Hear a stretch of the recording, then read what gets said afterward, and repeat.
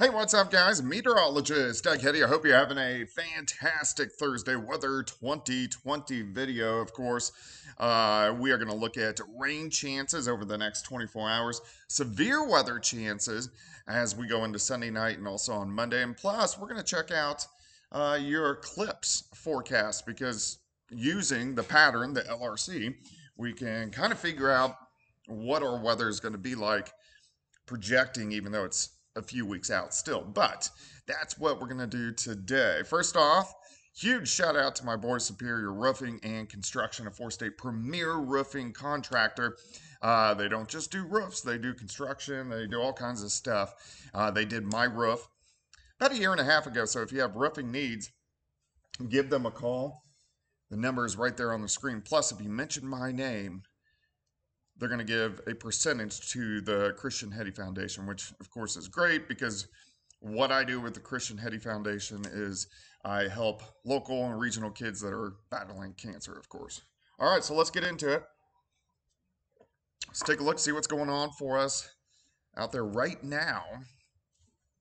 We have this weak wave that is pushing to our south, and you can see rain across Oklahoma, Texas, even a little bit of severe weather once you get down into Texas. Now, most of us, Kansas, Missouri, are dry, but we do have some showers which are sneaking up and a few thunderstorms south of Wichita and over towards Bartlesville. All the way down toward Tulsa. Nothing too strong, nothing severe, but we do have these showers and thunderstorms, and some of these will get into southeastern Kansas and also into southwestern parts of Missouri. Let's go a little bit farther south as we look into central Oklahoma, Oklahoma City, all the way down toward Lawton. We have showers and thunderstorms. Then we can track a little bit farther south. We do have a little bit of severe weather once you get just to the west of the Dallas metro area. So again, not a big system, but it's going to rotate through.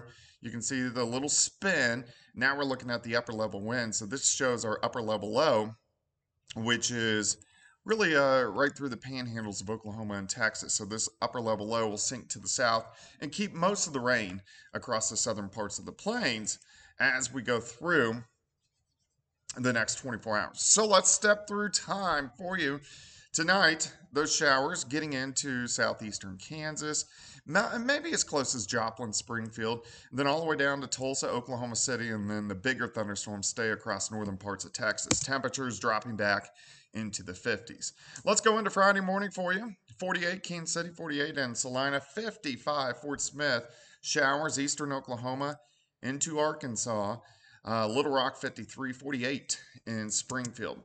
As we go through the day, we get a cold front. So this is going to be draping from Chicago all the way back toward Joplin, Tulsa, Oklahoma City. And there could be a few scattered thunderstorms that pop up late afternoon, west central Missouri, southwest Missouri, into northwestern Arkansas. Maybe a random thunderstorm along that front. Cooler air starts to work in as we go into the weekend. Saturday's still going to be nice. It's just going to be cooler. We're looking at highs only 55 Wichita, about 58 in Joplin, 64 Tulsa, Fort Smith up to 68, Little Rock up to about 64 degrees. So I'm not terrible, just cooler. All right, upper level pattern. So here's the wave we are watching right now passing through Oklahoma, parts of Texas. It sneaks off to the south and to the east and off the coast of the East Coast by the time we head into Sunday. Here's our much stronger upper level low. Massive snowstorm is going to fall North Dakota, South Dakota, and Minnesota, even northern parts of Iowa, Wisconsin, as we go into the weekend. Now, thunderstorms will erupt farther south, and we are going to have a severe threat across parts of Oklahoma and Texas. We're going to be looking at that here in 1 second. All right, so this system rotates through on Monday. More thunderstorms, central parts of Missouri down through Arkansas and Texas. Once this system pulls out, we have another one which builds in right behind it by the time we head into next Thursday, producing more showers and thunderstorms. You can see this intense upper level low, which kind of rotates through. All right, so let's do a system breakdown here. All right, so of course I made this about a week ago. I started it on Wednesday, but there's no changes here. So we have the showers on Friday, cooler for the weekend, still not bad. As we head into Sunday and Monday, strong, possibly severe thunderstorms. We'll really dig into that one tomorrow, and then cooling down on Tuesday. But I want to focus. Well, we might as well cover this real quick.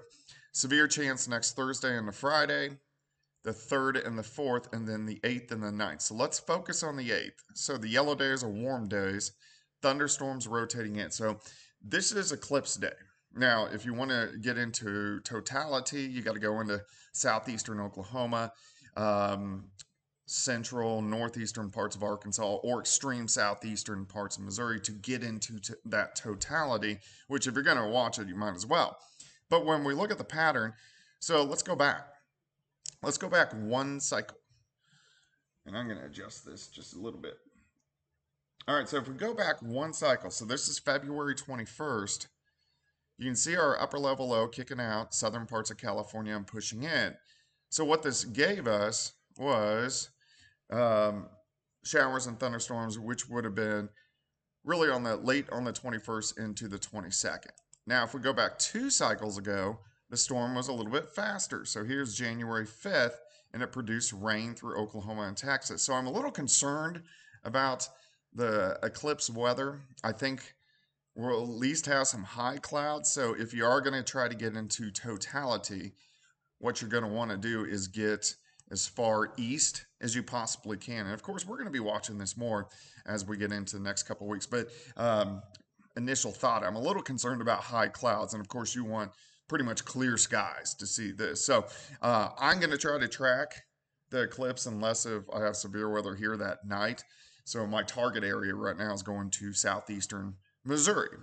That's where I'm thinking about right now. But again, we'll keep you updated on that. All right, any questions, comments, leave it in the comment section below, and we will chat soon.